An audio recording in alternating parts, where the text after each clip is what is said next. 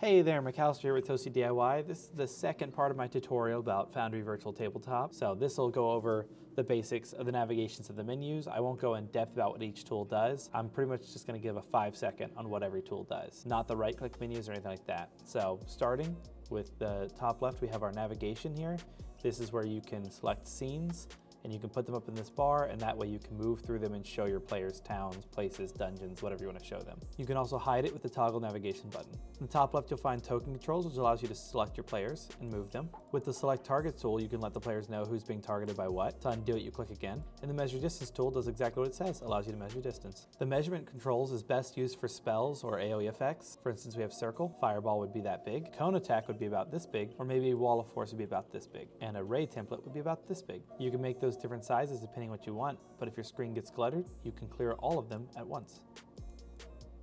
Under tile controls, you can use these to select tiles, move them, import them, or create them. Tiles will likely be something you'll buy on an online marketplace or create yourself if you want to. Drawing tools are exactly how they sound. It allows you to select your drawing, draw them, like a rectangle, which you can double click in order to change more in depth. Polygon tool, freehand, and the letter one. To type in here, you can't just type right away. You must click on it and go to text. The last button is configure drawing, which allows you to change your base color for your drawings. If you want to clear all the drawings at one time, for instance, the battle's over, you can just hit clear drawing. Wall controls, I'll make a video probably just about these, but on basic, it allows you to draw walls so the tokens can't be dragged through unless it's you, the GM, or restricts line of sight for players that have vision cones. Under lighting sources, you have different lighting sources that'll like reset the fog of war if your players have discovered more of the map on accident than supposed to. We can transition to darkness to make the map darker. So you see it's slowly turning dark. We can transition back to daylight, and we can clear all lights. You'll notice that lights is a more open-ended concept, as it also could be used for things like fog down here.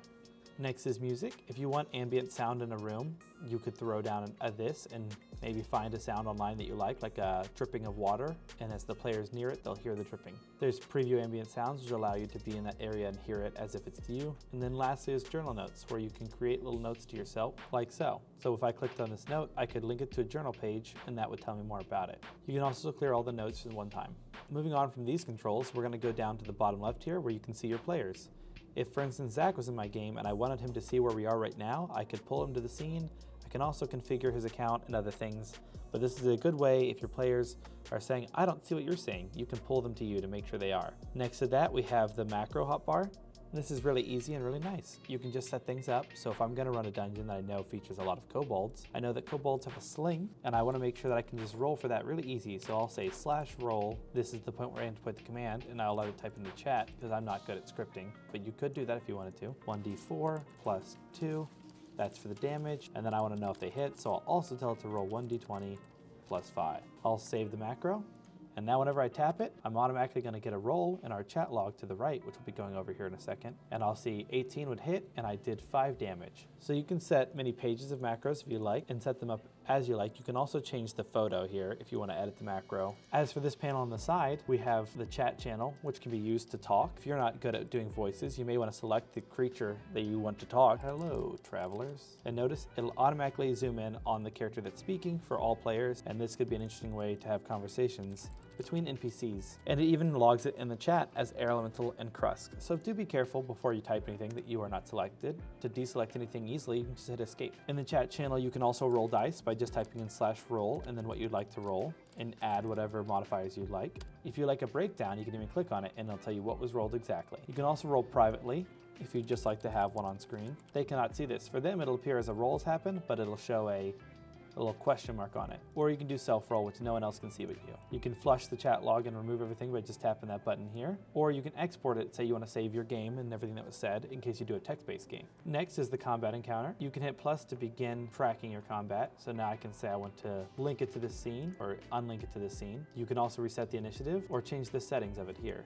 So tracking different things, HP, secondary, primary movement, you can put those things on there if you like. The easy way to start people into initiative is right-click them and then set them to combat state. And now automatically the Air Elemental, which is statted out, is input into that. If a player, however, has control of this token, then they can roll initiative on their own and it will automatically input them into initiative.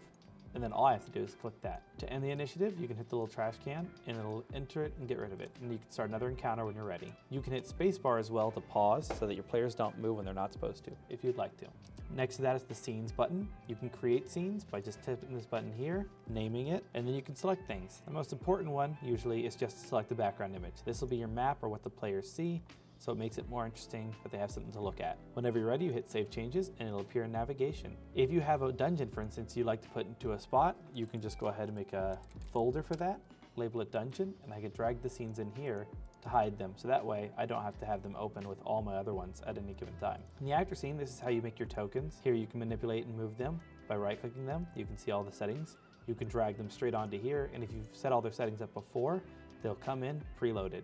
I'm going to be brief on this page because there's a lot you could do, but I'm going to tell you the most important thing you can do, which is right-click them and configure ownership. If this belongs to a player, for instance, it's Zach's character, I'm going to set him as an owner and save changes. That way when this crust arrives on the board, Zach can easily move, edit his settings, or double click him and see his health points and all that. It makes it very easy for him to do it. If you don't set it as theirs, they will not be able to move it, nor will they be able to see anything on the screen if they don't have a player present. Moving on to items, in this folder you can create items, acts of, slashing. I can type it in and create weapon. There we go. And I now said this axe does extra damage +2. And everyone will know this came from Homebrew if I want them to know that. And details, I can say it's a simple weapon, hand axe, and attunement is not required. When I'm ready, I can even change the picture by clicking up there, and I'll go ahead and make it an explosion.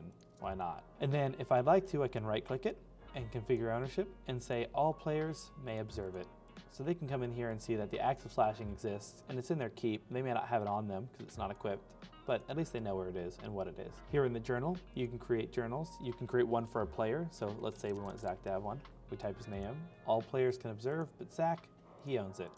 And now Zach can include maybe notes about sessions he'd like to have, or he can just keep this here for nothing if he doesn't want to use it. If you like, you can also create one, call it Note. And when the players inevitably decide to look through the room and try to find some secret things written by your Archmage, you can just go ahead and have one called Create the Page and say, this is a note. And boom, it'll display right here. So when the players find the note, you can right click it and configure ownership to limited. And now they can see that note. In rollable tables, this is exactly what it sounds like. Lets you create tables. So if you want one for wild magic, you'd create the table, say what it's for, and then you can start to write in all the things that can happen. Maybe you want to do a trinket table so they can search bodies and possibly find gold, to a mummified finger, whatever you want to do. Card stacks are similar to rolling tables. You can create one and then set up the special things it can do. So let's call this one just a dragon for maybe a card game we'd like. And let's just go ahead and make it a poker deck. Hit OK. You can shuffle and then you'd have to create a hand in order to deal, but we're not going to get into that today. Here in the playlist, you can go through and import any sounds you'd like, and that way you could create ambient music for your players if you wanted to have it play across for everybody just to have something in the background. Or if you want just sound effects for your dungeon, you can put them in here. The compendium area in the 5e setup comes full of a few things, which is nice.